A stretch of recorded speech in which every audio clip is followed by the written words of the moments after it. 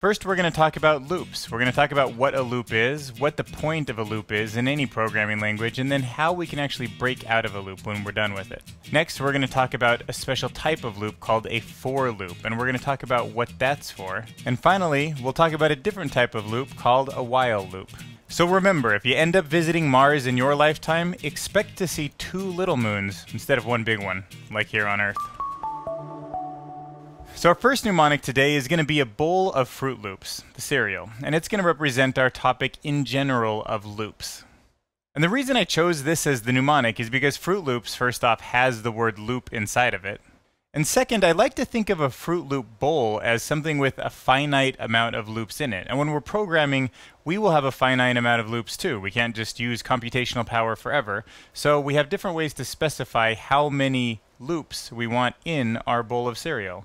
Like, I'll take a big bowl of Fruit Loops, or like, I just want a little bit of Fruit Loops. So what is a loop? A loop is similar to the concept of an if conditional statement, but one that is continually run for as long as some sort of condition stays true.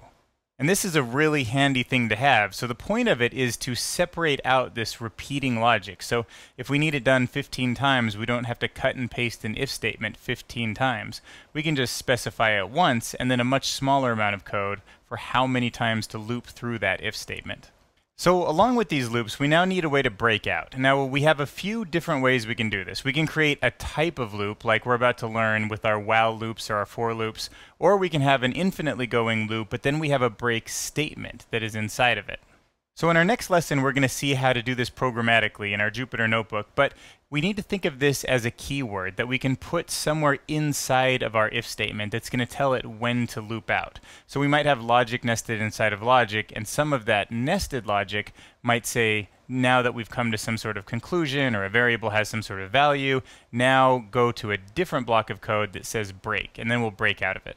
And finally, I want to jump over to a different topic just for a moment and not explore it thoroughly, but there's a different style of programming which is called functional programming. And later in the 3rd chapter, we're going to learn a little bit more about this and the difference between object-oriented and functional programming. But I think it's important here to note that if you're a functional programmer, if that's the style you code with, you never use loops.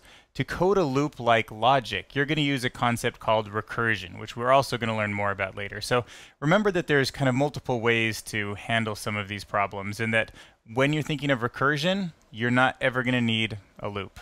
But loops are really powerful, and I do recommend that you learn them at the beginning.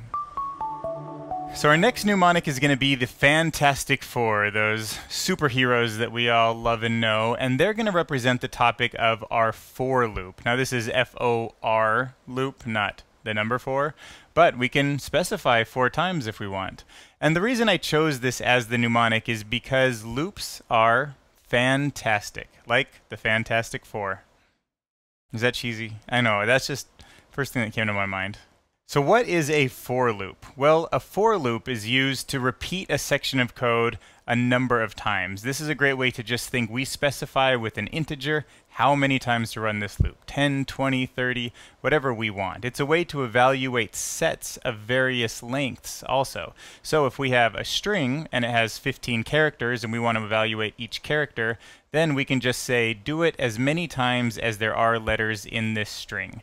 Or something similar with any of our group types, dictionaries, lists, tuples. Now when we're thinking of it in a control flow statement like this, like we are when we are talking about groups, we're just saying to execute something repeatedly. And in those cases, we can actually think of a for loop as answering the question, for each item, do something.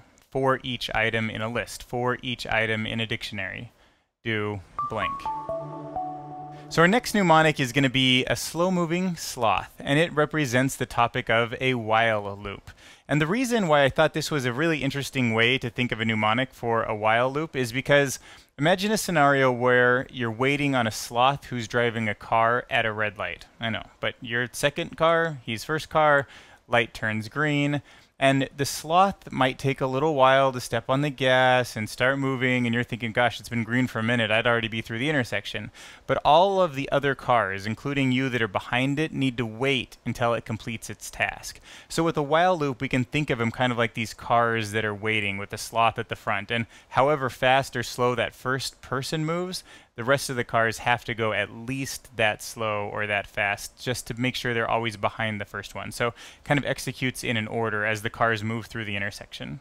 So what's a while loop programmatically? Well, a while loop is a control flow statement, just like before, and it allows code to be executed repeatedly, just like before, but this time it's based on a given Boolean condition, a true or false statement. Now, the while loop can be thought of as a repeating if statement, just like the others, that go over a sequence. But you're saying just continually doing this for infinity while some condition is not met or met. So jumping back to our air conditioner metaphor, this would be like saying keep running the air conditioner while the temperature is above 70 degrees.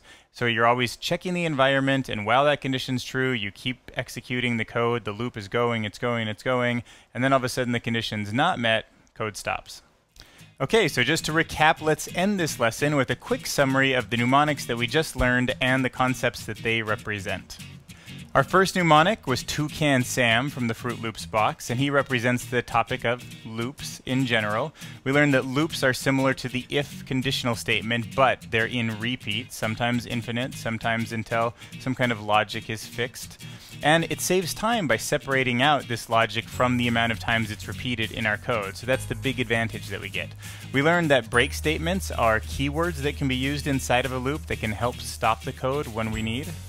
Then we learned a second mnemonic, which was the Fantastic For, and it represented the topic of a for loop.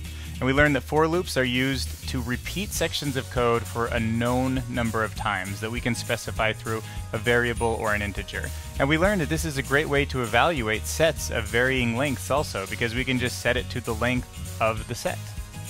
And our last mnemonic was a slow-moving sloth that represented the topic of a while loop. And we learned that while loops are control flow statements in the same way that for loops are, and they can allow code to be executed repeatedly, but this time based on a given Boolean condition. So now let's pull up our trusty Jupyter notebook and start looking at examples of these ideas expressed in code. Subscribe to our Mnemonic Academy YouTube channel for daily uploads that will help you learn amazing concepts through effortless associations.